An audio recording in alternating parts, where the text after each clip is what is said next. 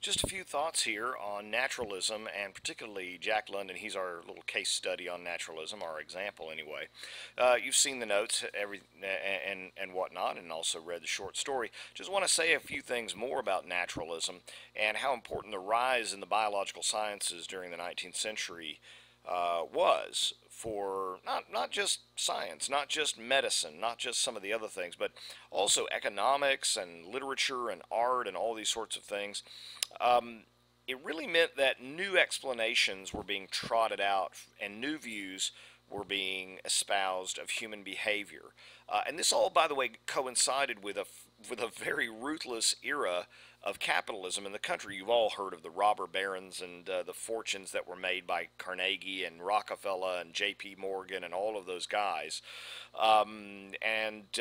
This notion of social Darwinism, put forward by Spencer and other sort of hacks in a way, that the economy was a reflection in modern times of modern human beings' ruthless competitive survival, natural selection kind of environment. That we're not removed from nature like we think we are. We're not superior to nature like we think we are.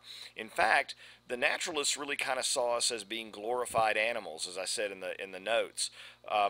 And the fact that writers like London and others, London didn't really write very much about economic things, but others did in the naturalism movement.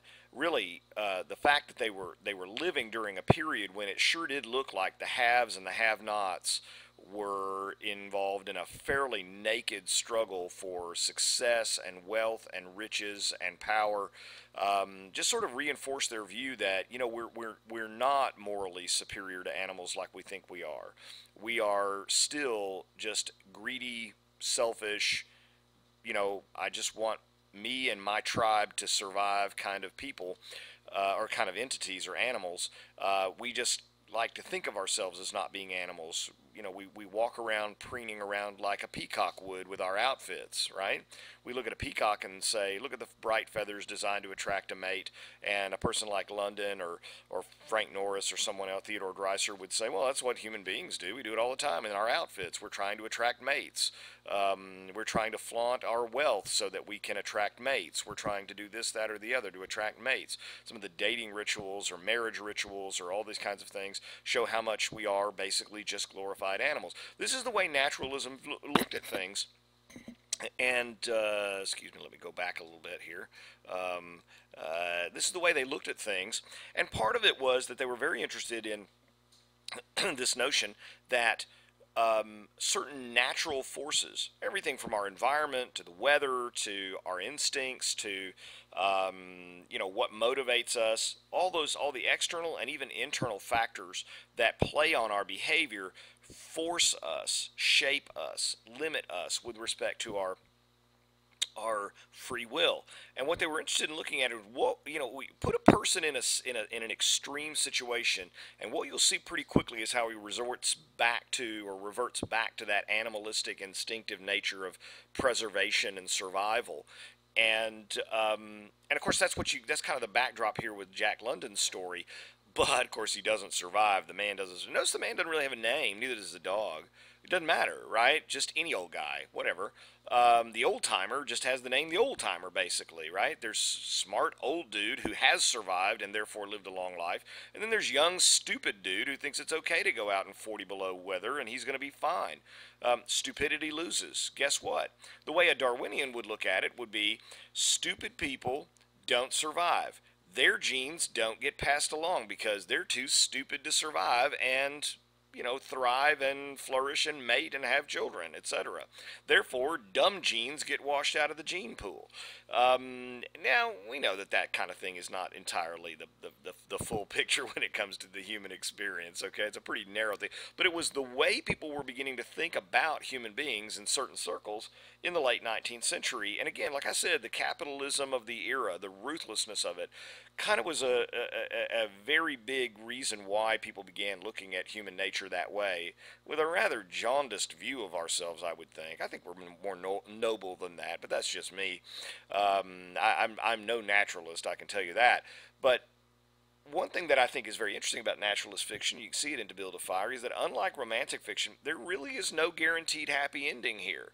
Well, in this story, there is no happy ending. I mean, I guess unless you're the dog, and we don't even know there whether the dog survives. But there's no moral presupposition, right?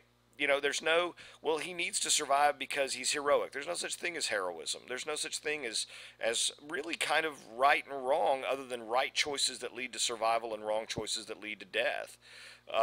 He makes one big stupid error: never light a fire under a branch that's filled with snow. Don't do it. Really dumb. What?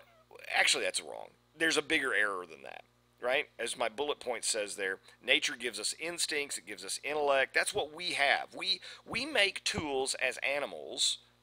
We make all of these things based on our intellect. It's our great survival mechanism, is our intellect. We have the ability to problem solve and create tools and create, because think about what we are. Think about this. Human beings, and if you don't think so, step outside on a hot summer day in Texas or a cold winter day in Minnesota. Human beings are actually a species that are essentially tropical animals.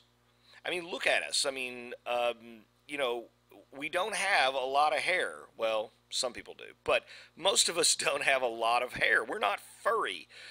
What do we do to compensate for that when we live in cold environments? We have these things called clothing. What is clothing? Clothing is wool or cotton. It's basically an artificial fur. When you're wearing an outfit, we make our own fur and put it on ourselves. And then we have the ability, because we have this thing called a wardrobe, to pick and choose the kind of fur we want for the day based on the conditions.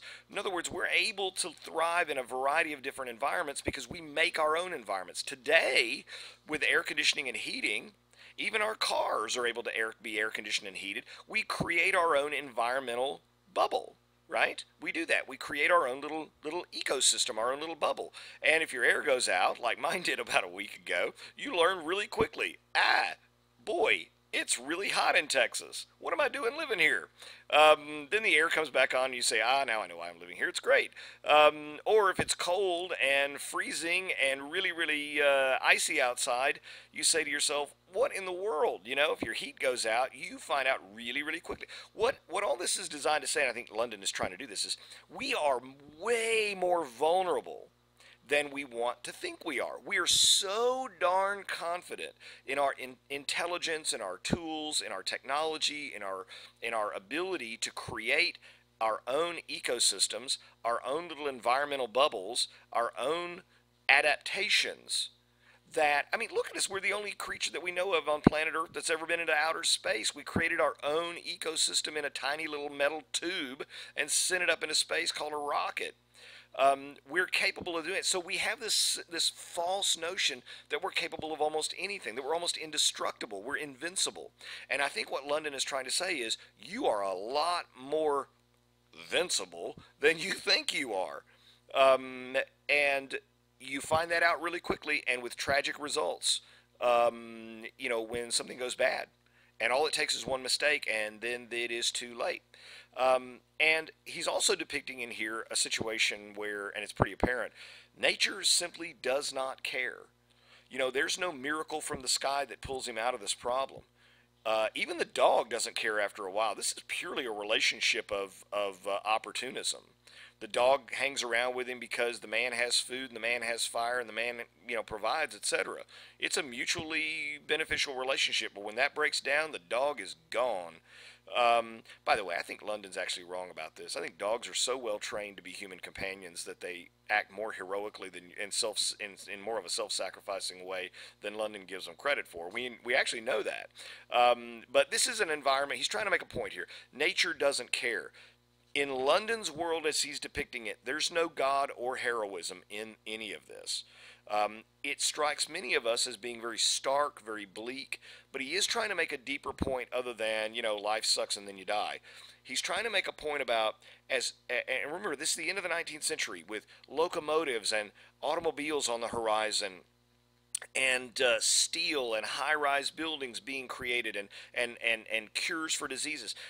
London is giving us, in some ways, a cautionary tale here to say, hold on a minute. You're a lot more vulnerable than you think you are. Human beings are not gods. Human beings are very, very easily destroyed.